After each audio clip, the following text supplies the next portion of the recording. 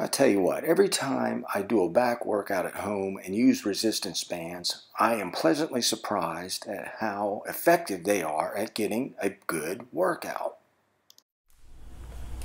March 11, 2021 morning weight check, 178.8.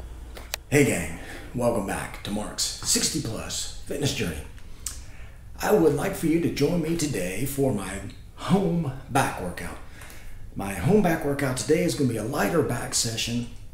My previous back session was fairly heavy, included heavy barbell rows. Today it's going to be a little bit lighter.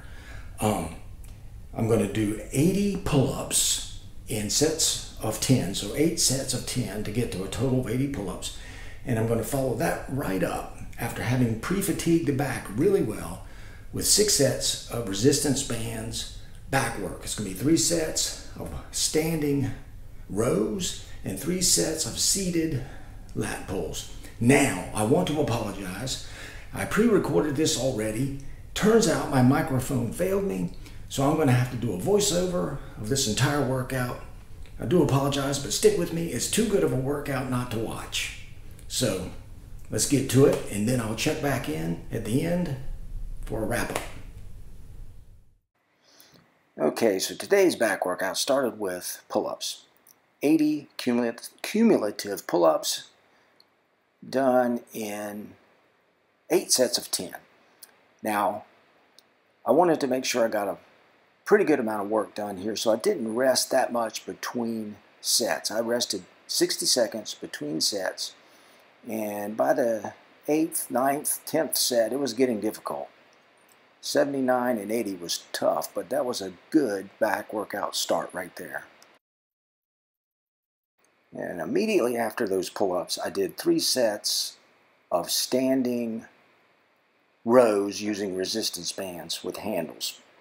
And what I do, I start with my hands, palms facing one another, and as I do the row, I'll rotate my palms up 45 degrees as you see there. And I did these for 10 to 12 reps, with the last rep being near failure. I want to make sure I'm starting with a nice starting resistance on the band, so I back up enough to get a nice starting resistance where there's no slack. I create a nice stable position by putting one leg in front of me. That gives me a nice position from which to pull. And I want to make sure when I'm doing these, I'm pulling back with my elbows and focusing the work and the contraction on those muscles from the mid-back to the upper back, generally around the shoulder blades. And again, we want to do 3 sets of these of 10 to 12 reps, with the last rep being near failure. Time under tension with resistance bands is the secret, in my opinion. So we want to get some nice contraction right there. Nice work.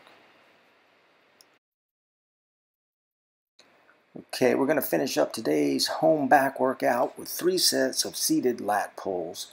Want to make sure we hit the entirety of the back, and I believe these seated lat pulls with resistance bands will focus on the lower back and the lats. Again, I set myself up where I have a nice little starting resistance on the bands, no slack, and I've got my feet in front of me, creating a nice stable base, a nice solid base from which to pull. And here what I want to focus on is hitting the lower to mid back. I want to get some lat in this as well, almost like you're doing a dumbbell row or a seated lat pull with cables. Doesn't look like I did this as well as I think, but what you want to focus on is keeping your elbows close to your body and pulling back with your elbows. And as always, we want to focus on keeping time under tension with these resistance bands and focusing on a contraction right here at the end of the movement. And I have to repeat myself here. I'm surprised at how well this works. By the end of the 3rd set here, I was pretty spent. My back was worked out. For a home workout with pull-ups and resistance bands, this was outstanding, and I was completely happy with it.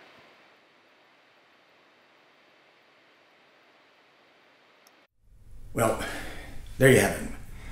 My home back workout lighter version. I do apologize for the sound and the voiceover, but that workout was too hard to have to go back and re-record again.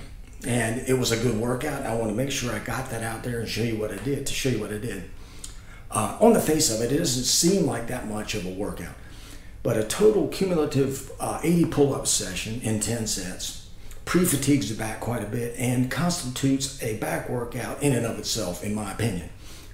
If you follow that up with the 6 sets of resistance band movements that I showed you, you have a really comprehensive at-home back workout. Now, I would love for you guys to offer your suggestions about what you do for back workouts. Home back workouts to me are a little bit challenging.